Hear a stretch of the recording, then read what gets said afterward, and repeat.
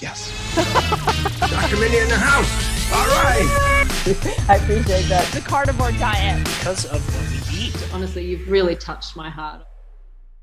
So I would say for the woman in her menstrual, her reproductive years, the overarching comment that you'll hear from me is that you should always be lifting heavy weights all through the cycle. Okay. Mm-hmm. But it's just how you structure the workout that's going to change based on the hormonal composition that you are experiencing that week. So as a general, kind of back of the envelope, let's say review, when you're in your bleed week, first half of the week, estrogen's very low, progesterone's not around. The only hormone that's kind of really working hard is something called follicular stimulating hormone, which is, as the name suggests, is there to stimulate the follicle, because that's the whole point of the follicular phase, is to have one follicle that's chosen that's going to develop the egg within it.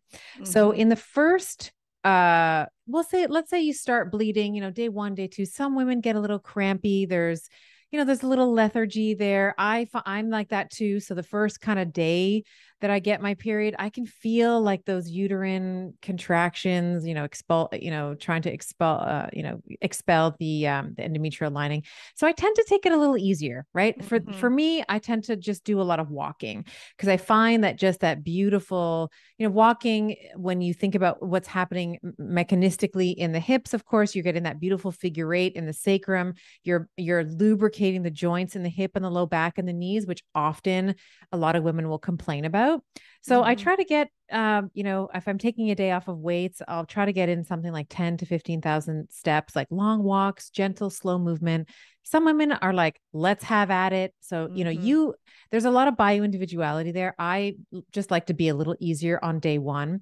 But kind of day 2, day 3, I'm right back at it. So it's heavy weights, but the rep range is what I would classify as moderate. So somewhere between 8 and 12 reps. So let's say you're doing, let's say a squat. Okay. Just for ease of, or a lunge or something. You're going to do maybe 8 repetitions, 3 to 4 sets of that exercise before moving on. And maybe you're combining into supersets or giant sets or whatever, but typically 8 repetitions per group, 8 to 12 repetitions per exercise is where I find is, you have the least likelihood of injury. It's kind of what you're able to do and punch out really easily that week.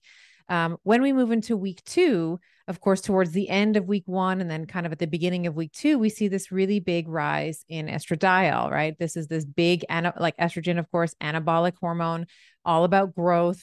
And it's trying to really push that follicular, so there can be that one follicle that's really developing.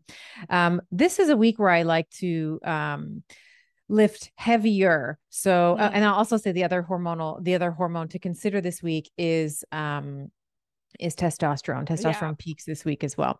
So I love still, again, lifting heavy, but if the weight is heavier, that means that my set, like the amount of repetitions I'm going to punch out is going to be less, right? So let's say on the squat, just for an example, 50, let's say I did 50 pounds on the squat in week 1. Well, if now I'm only doing 5 repetitions, I could do, my number can be higher than 50. So maybe I'll try 60 or 65, let's say, but I'm only going to be doing 5 to 7 reps of it. So I really, really love a high weight, low rep count in this week. In terms of cardio, your question around cardio, I think was well placed here as well. This is a week where I tend to counsel women away from burst training.